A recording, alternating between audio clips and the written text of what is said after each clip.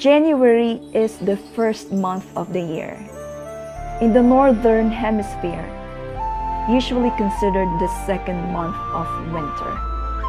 It is, on average, the coldest month of the year within most of the Northern Hemisphere, where it is the second month of winter, and the warmest month of the year within most of the Southern Hemisphere, where it is the second month of summer.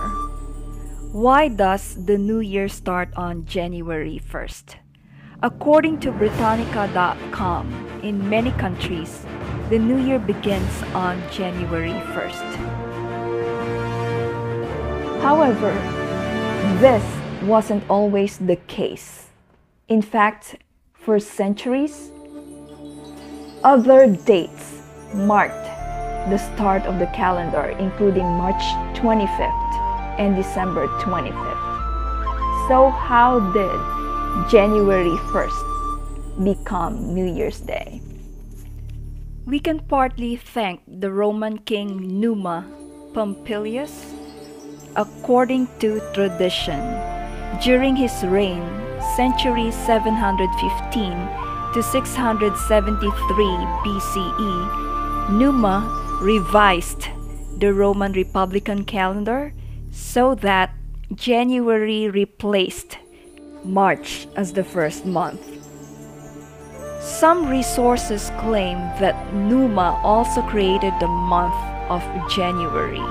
However, there is evidence that January 1st was not made the official start of the Roman year until 153 BCE. In 46 BCE, Julius Caesar introduced more changes, though the Julian calendar, as it became known, retained January 1st as the year's opening date. With the expansion of the Roman Empire, the use of the Julian calendar also spread. However, following the fall of Rome in the 5th century CE, many Christian countries altered the calendar so that it was more reflective of their religion. And March 25th, the Feast of the Annunciation, and December 25th, Christmas, became common New Year's days.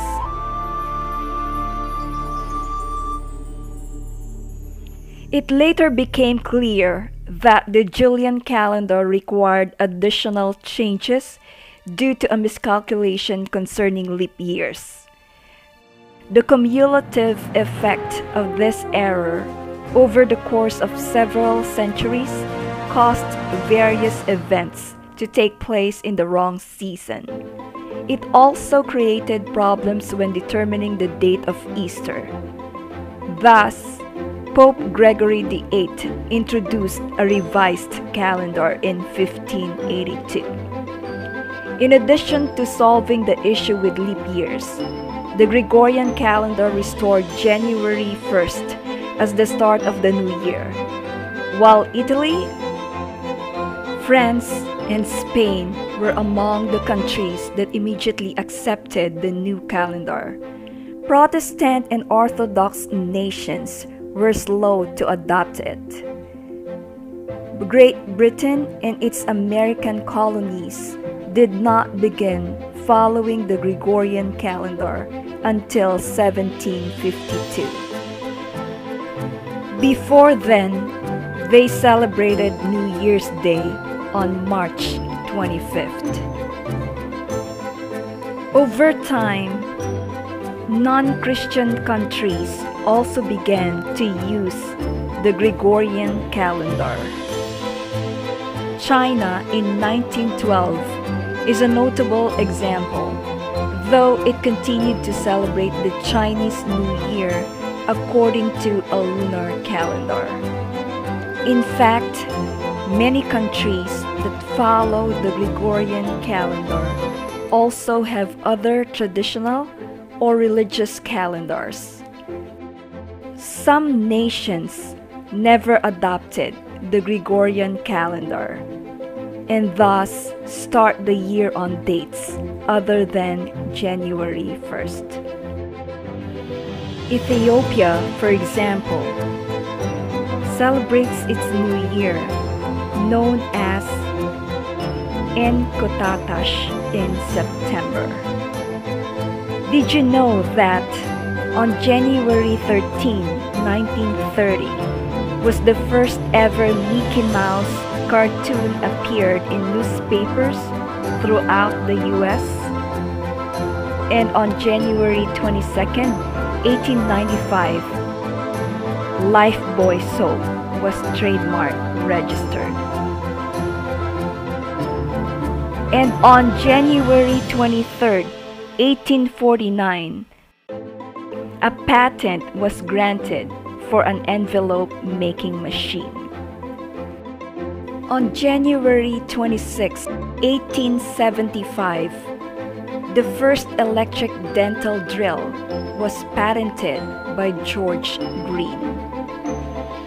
In Ecclesiastes chapter 3, verses 1 to 14 ESV, it says there, "For everything there is a season, and a time for every matter under heaven, a time to be born and a time to die, a time to plant and a time to pluck up what is planted, a time to kill and a time to heal, a time to break down and a time to build up, a time to weep and a time to laugh, a time to mourn and a time to dance, a time to cast away stones and a time to gather stones together,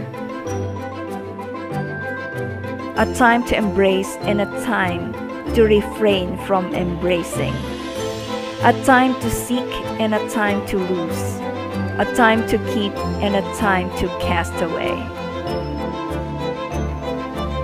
a time to tear and a time to sow, a time to keep silence and a time to speak, a time to love and a time to hate, a time for war and a time for peace. What gain has the worker from his toil?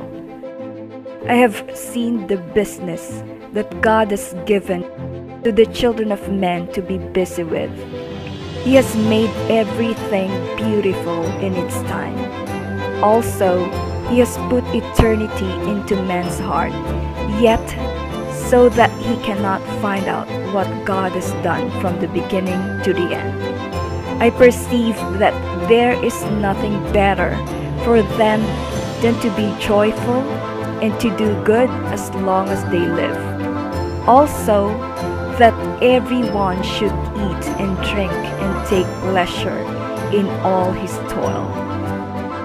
This is God's gift to man. I perceive that whatever God does endures forever.